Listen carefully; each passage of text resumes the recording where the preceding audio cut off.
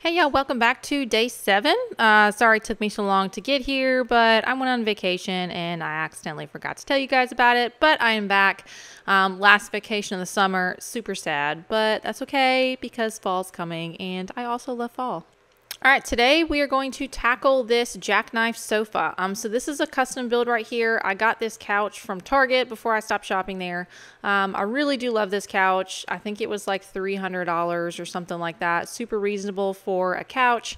And I like this one because I actually have some fabric that I buy from Joann's that matches the vinyl on this perfectly. And so I can make it kind of look like it's all one couch, and that's how it's supposed to be.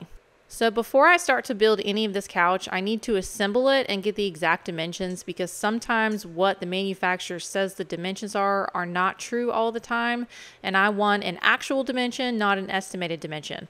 So this is just me putting all these bolts together in here. I did end up getting my drill and doing it this way instead of using this little ridiculous Allen wrench. I don't know why I have all these tools and it's the last thing that I use, and I literally sat here for probably 10 minutes doing it like this before I was like, this is ridiculous. Why am I doing this? I have perfectly good tools that I could use to do this. It was also 109 degrees outside that day, so you can only imagine how hot it is inside this camper. So when you see me change clothes, it's because I only worked on this camper a little bit today, and it was way too hot when I started doing this, especially with no air conditioning in there. All right, so I assembled it and then I measured it, and now it's time for me to take it back off. Now that I know the exact dimensions and roughly what dimensions it is when it lays flat, that's really what I needed to know, and that wasn't included in the description of this couch. So I needed to know basically how long it is with the back folded down into a bed. So now I'm basically just measuring and getting the center of this slide, because I obviously want the couch to be in the middle of the slide. And then I'm going to build 2 little side tables on that extra little gap that's there, and maybe do a little something fancy with it. So now that I have the dimensions of what I want to build, my first step is to make the bottom frame. So ideally, what I'm going to do is make a frame that spans the length of the couch that's going to go below it.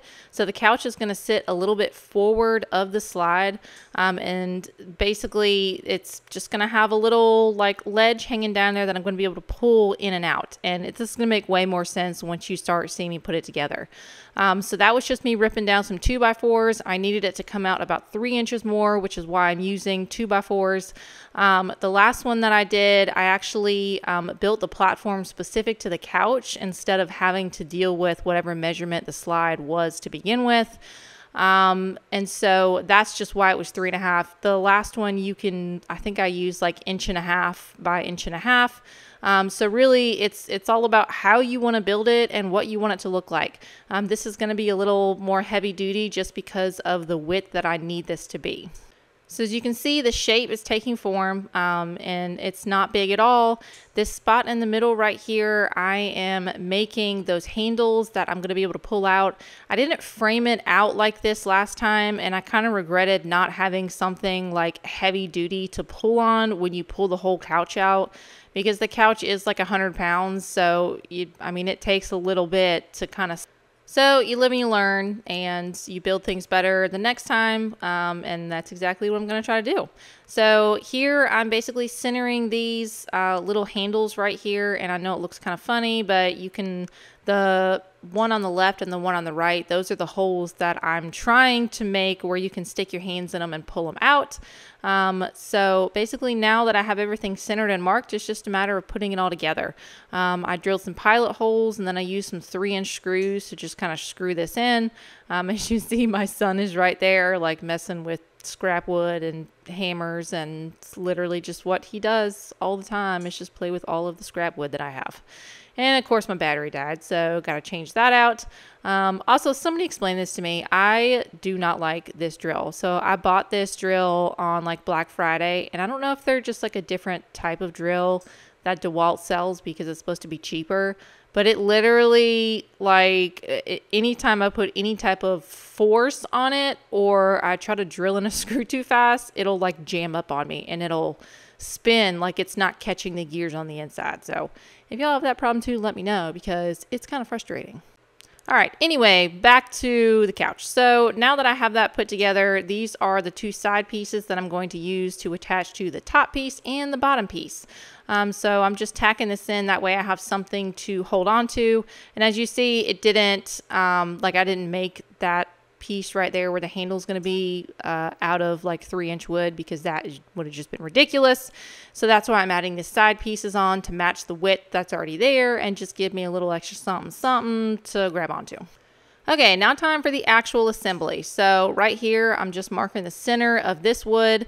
That way I can actually put my handles in the center because I don't want them like lopsided. You can obviously put it wherever you want to put it, but it's easier to put it in the middle for, I guess, like weight distribution, and just it's easier. I don't know why you wouldn't put it in the middle, but you can if you don't want to. So anyway, I'm gonna attach my side pieces after that, and then hopefully, if I measured right, the bottom piece will just line up directly with the center marks, and it actually did. So I was surprised.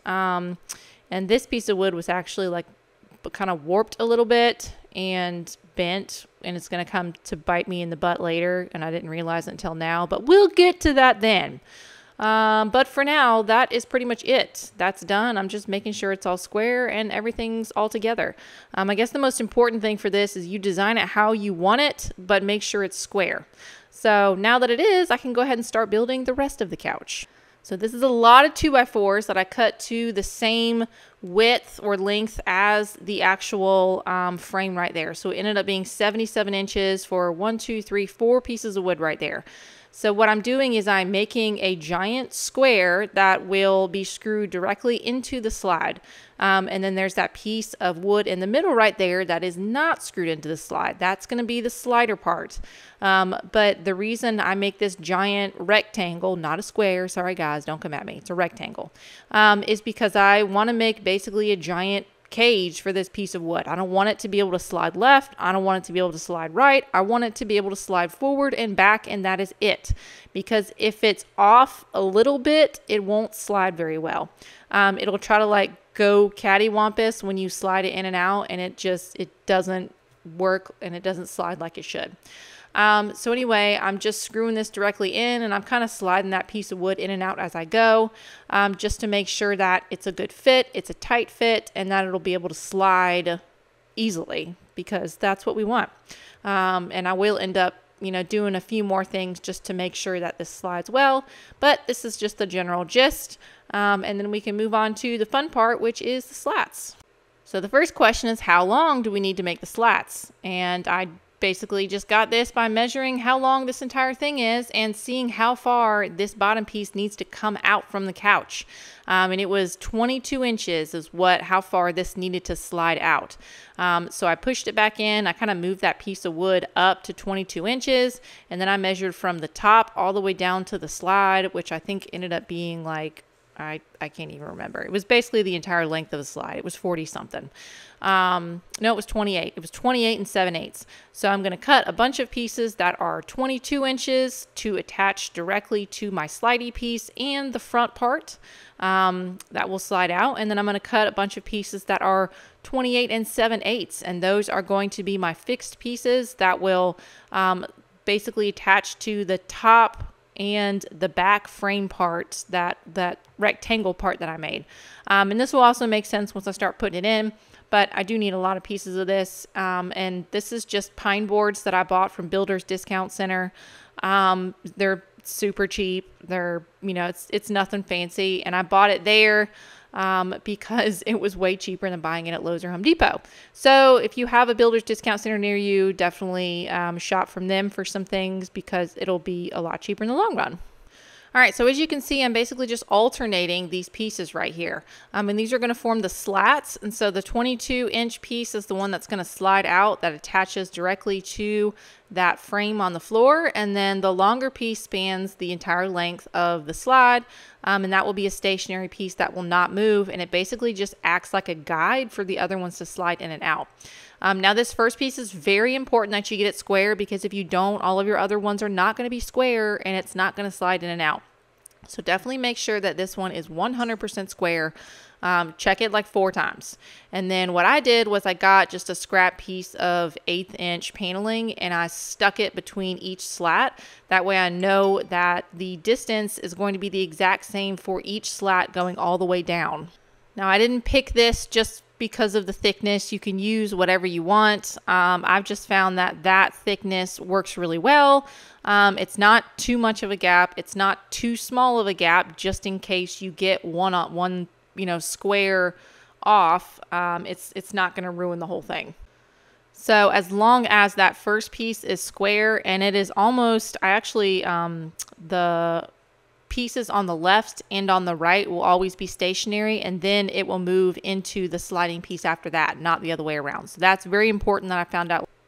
Okay, so now that these are going in nice and smoothly, I'm moving on to the other side, same thing.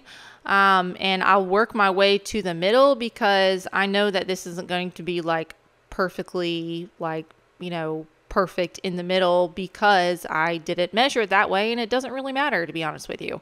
So I'm just working my way in, and then I end up making 2 pieces right here that are sliding, and it's spaced out pretty evenly. There's like maybe a 1/16 of an inch gap on the other side, but I feel like that's pretty close, so I'm gonna go with it.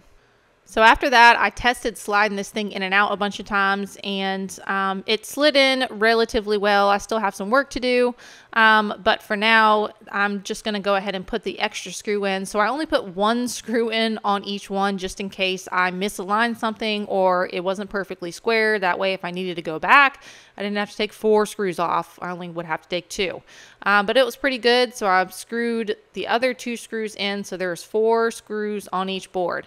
And as you can see, I'm kind of messing with it, and it gets almost stuck at one point. It slides out fine, but it's still not as smooth as I would like it to be. And I think part of that is because that front frame is made of 2x4s and not like half inch, or not half inch, 1.5 inch like I made last time. So I'm just adjusting these side rails right here to make it either tighter or looser. So if it wobbles too much side to side, you want to move that board in. And if it's too tight, obviously you want to move the board out a little bit. And I kind of like how that slides in and out now. It does pretty good. And so the last kind of step to this part, I forgot to do this earlier, but I put some wax on this. It just kind of helps these 2 pieces slide better. So I put it on this outer piece that really slides on that pine, and then I put it on the inside piece of that 2x4 that slides along the rectangle frame that I made before. And then after that, it slides out pretty good. So not too much work for it to come in and out. And now I'm ready to put the couch on and see how it looks.